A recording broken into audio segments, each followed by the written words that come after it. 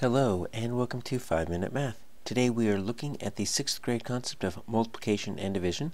This is standard 6.3e in the great state of Texas, and we are using item number 2 of the 2016 released STAAR test.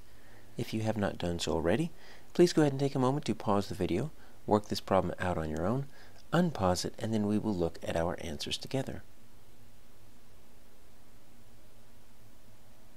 So we have a baby that weighs 7.25 or 7 and 25 hundredths pounds at birth, and at the end of 8 months the baby weighs 2.5 times more. And so how many pounds did the baby weigh at the end of 8 months? Looks like a basic multiplication problem until you really write it out and you're thinking 7.25 times 2.5. Kind of hard to multiply a fraction and a decimal. So we've got some options here. One option would be to, probably the easiest one would be to change this 2.5 into a decimal. If you really want to, you can change both of these into improper fractions and multiply them straight across, but then you'd have to move them back into decimals to find the answer. So let's look at just changing this. 2.5. Well, the 2 is going to stay the same, and all we have is the 1/2. Now that should be a benchmark fraction. You should already know what 1/2 is as a decimal in 6th grade. That's something you learn. If not, you can always divide up. So when you're looking at 2/2, you can go 2 into 1, or 1/2 goes 2 into 1, 0 times. But that gets you a decimal up here. Always bring an extra 0 after the decimal. So that's going to be my 1 right there. There's my 10, and it goes in 5 times. So that's something that you should keep in the back of your mind.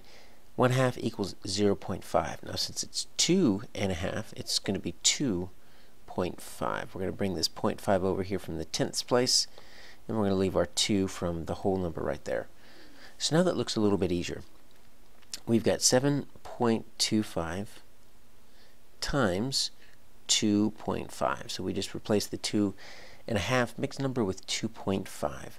So we can actually do this good old-fashioned way of multiplication of the algorithm of 7, 2, 5, and then 2, 5. Now you notice I'm not going to bring my decimals in, so I'm just going to leave my decimals out, pretend it's 725 times 25. When you are adding and subtracting decimals, you need the decimals to line up, but when you're multiplying and dividing, it doesn't really matter, not until the end. So let's just go ahead and multiply this real quick. So that's going to be 25. 5 and 2 is 10. Add the 2 is 12. 5 and 7 is 35. Add the 1 is 36. Make sure you get rid of this. You've been multiplying for a while, so it should be easy. So that's going to be 10.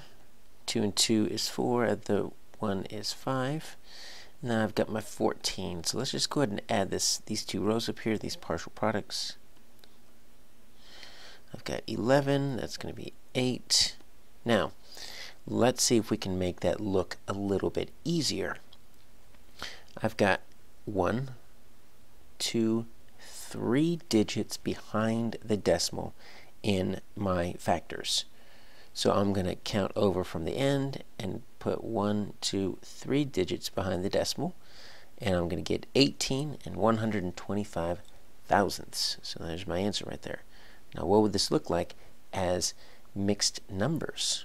Well, 7 and 25 hundredths is the same as 7 and 25 hundredths, right?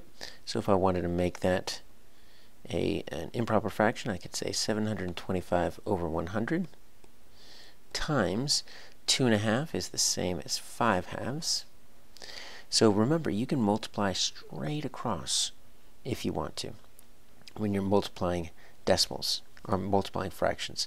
So you'd have to do 725 times 5, and we already did that up here. It's 3625. So this is 3625 over 2 times 100 is 200. So this 3,625 over 200. You can make that into a mixed number, and guess what you're going to get? You are going to get this 18.125. So usually it's easier just to use the decimals rather than having to convert back from a mixed number, improper fraction to a mixed number.